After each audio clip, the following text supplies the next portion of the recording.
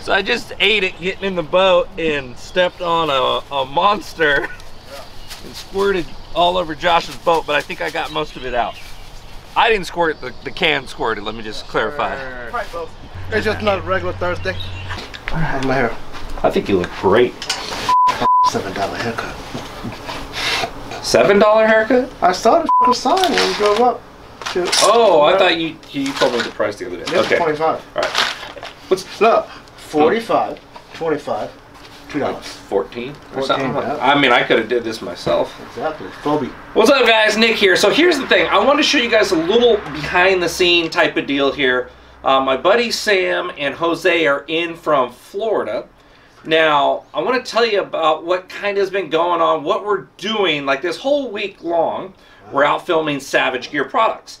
And this is Savage Gear America's team right here. And I wanted to fill you guys in a little backstory here. Back when I was doing stuff with Mustad, I still am. My buddy Sam was the videographer, since moved on to be a full-time videographer for Savage Gear Americas. What was that?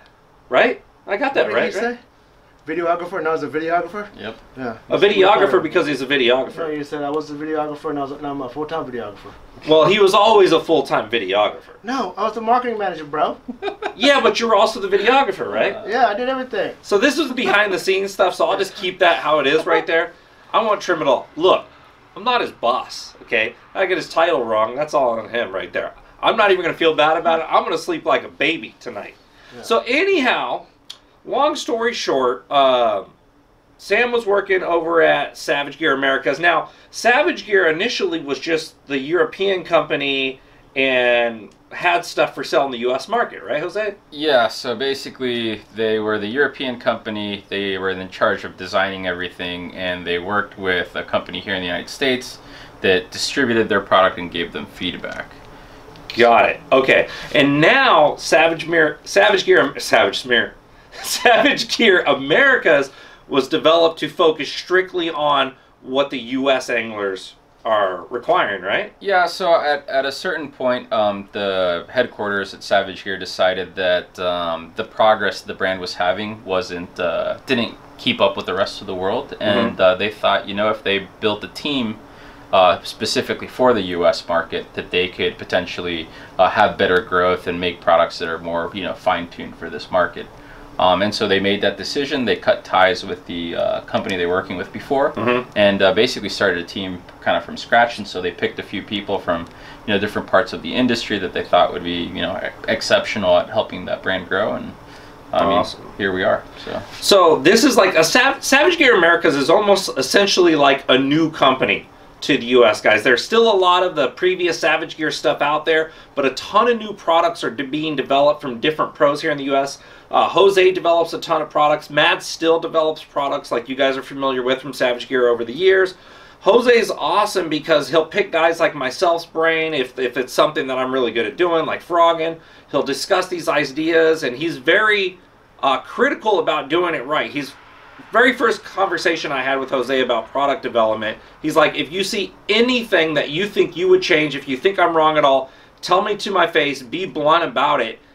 Very real, guys, trying to make you the best products available. So long story short, Sam went to work for Savage Gear, and he's like, hey man, I think it would be a cool idea for you to meet the new president of Savage Gear Americas. He flew out here, Magnus. And Magnus is another great dude. Magnus is not here with us right now. I'm not saying Magnus died. No, Magnus is over in Miami somewhere. Yes. Rest in peace, Magnus. We love you. God bless his heart. God bless his heart. No, anyhow, Magnus is a cool dude. He flew over, met me in Sacramento, talked. I said, look, I've been fishing a lot of Savage Gear stuff. I love it. Even if I don't work with you guys, I'm still going to be fishing the stuff. The Shine Glides, the glide baits, you guys see me throwing them for years. Love the baits. Anyhow, long story short, we got along really well. I flew out to Florida to go fish, and I've known Sam for a while now at that point.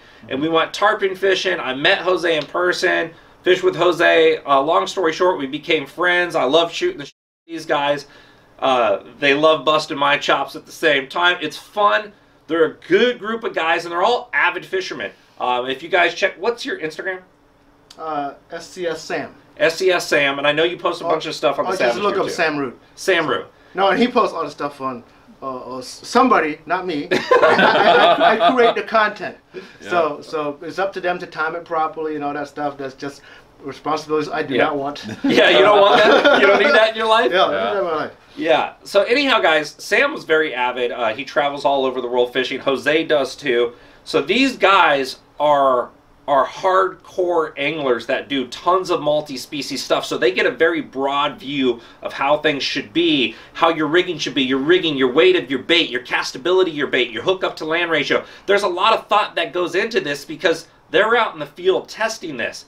And it's awesome when I traveled over to Florida and we were catching tarpon on the pulse tail, like the trout style bait. It's not necessarily a trout. There's a ton of different patterns. And pulse tail, bluegill coming now, shiner, mullet, tons of different stuff. But we were over catching tarpon on this. So I had the honor to catch my first freaking tarpon on an artificial swim bait. Big tarpon too. Yeah, we're not talking no babies. These are like 100 pounders. Yeah, these are 100+ pounders. Yeah. So absolutely fantastic. On swim baits. On swim baits, yes. We went to what, Stream Song or Stream Sound? What is it? Stream Song? Stream Song. Stream Song. It's like a golf resort, right? It's a golf resort. I mean, they offer a few things, shooting clays, like a lot of stuff. But part of it is they have these just phosphate mines that have been around for I think 40 or 50 years. Just epic. And fishing the fishing ponds. Is insane. Bill Dance style ponds. Yeah, kind of. So anyhow, we went over there. We shot product videos. Now, it's a Savage Gear Americas on YouTube, right? Yeah, Savage Gear Americas, and we got a new website. It just came out last month. It's called SavageGear-Americas with an S.com, and that should have all the new products and stuff on it. Yep. So make sure to follow that on YouTube and our Instagram. Same thing, Savage Gear Americas. Savage Gear Americas. Now remember, that's different than the normal Savage Gear Europe, but it's still cool. A lot of it still falls under that same cloud, but Savage Gear Americas is going to be for us Americans. Yeah, we have the same parent company, which is Events and Sports, which owns a bunch of brands. But the one for Europe and the one for America is two separate ones. Two different people run it and everything. Yeah, the content that you're going to see on the Americas page is going to be a lot more relevant to what happens here. The stuff that you're going to see from Europe is going to be, a lot European of stuff. predator pike fishing and some of the European, offshore fishing. Obviously, we're going to do bass, tarpon, saltwater species, lots of bass actually. So the reason why I wanted to show you guys this just behind the scenes, we're sitting in my shop right now. We're out fishing all day. Jose's flying to China tomorrow to check on some few things. Sam's going to be here for a couple more days, and he'll be headed back to Miami and going to some other foreign country to fish. I wanted you guys to realize these are avid anglers, hardcore businessmen that travel day and night to produce you guys awesome products. They're working with me directly. You guys know I've always kept it real with you guys. If I am supporting a brand, it is a great brand, and these guys right here will share this information back and forth to create the best products we possibly can. So, follow the social media guys for Savage Gear Americas. If you see us talking about new products that's coming out, trust me, a lot of blood, sweat, and tears went into the development of this. Jose's leaving his family for long periods at a time to produce amazing stuff for you guys. So check it out. Just wanted to give you a vibe right here. If you see these videos coming from Savage Gear, this is the man behind the lens right here, developing the products. That's one of the primary dudes right there that will not produce junk for you guys whatsoever. Remember, I get the fun part to go fish this stuff, and I say, hey, Jose, this would be cool, and then he actually has to go do the hard work and get that done. So it's a lot that goes on behind the scene, guys. I wanted to share this with you, whether you enjoy this style of video or not. I wanted to show you working with an awesome group of guys. So Savage Gear, give it a new look. Whatever your old opinion was on it, this is a whole new light around it. Ton of awesome baits coming out. Appreciate you guys watching. Thank you.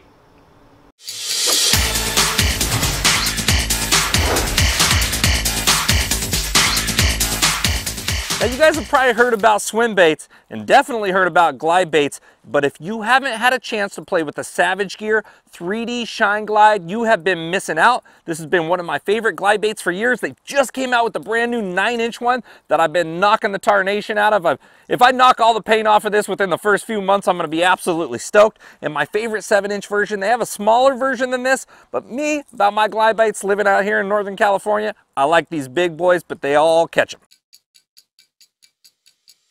So when would you throw a glide bait like the 3D Shine Glide here? That's simple. When the bass are really hungry, needing to fat up for the spawn, or needing to eat after they went through a long period of not eating during the spawn. So pre-spawn, post-spawn, or when fall kicks in and they need to fatten up before the water gets extremely cold. These are 3 periods that you can catch the biggest fish of your lifetime on a glide bait. So this is an absolutely killer time to try it out, guys, with spring in the horizon. So what's imperative when it comes to throwing a glide bait is that you're going to use a little bit beefier line than you normally would for your lighter line presentations, and you use fluorocarbon. Fluorocarbon is virtually invisible in water and it has very low stretch. These are a visual hunting bait. Glide baits have drawing power. They move side to side and they pull curious bass from a distance. You're gonna have a lot of followers, way more followers than you will eaters. So this is a great way to locate bass visually. You can cast it out there. Whether you catch them on it or not, you're now gonna know where they live, and you can go back and catch them on another bait, or you can stick to throwing that all day and get your big one. The fluorocarbon line's going to tell you that your glide bait is moving side to side. You're gonna feel that motion pulling on the tip of your rod. So you do want a sensitive rod. You generally want a faster action rod. The power and flex is right up in the tip and you have a lot of backbone. The 7.5 inch, like a medium heavy power, you get up to your 9 inch, you're definitely gonna want a heavy power rod, but that faster action is pretty much imperative for driving that bigger bait forward with those hook sets. So when it comes to selecting your targets for a glide bait, this is a bait that you're going to cover a large area with, whether that's a main lake point, the side of a boat dock, a big rock wall with a big shade line. You're making a long cast and you're covering that zone. You're always casting deeper, coming shallow. If you draw fish from deeper and they come shallow, if this fish comes swimming into a tighter area, that's a trap point for that bass to trap it. If he swims into the dock, the bass can now trap it. If he's up against the surface, the bass can now trap it. If it's suspended in the middle of the water column, you generally have to twitch it or do a 180 like I'll show you to trigger that strike. But you need a trap point, deeper to shallower always. So let me show you an example when it comes to casting.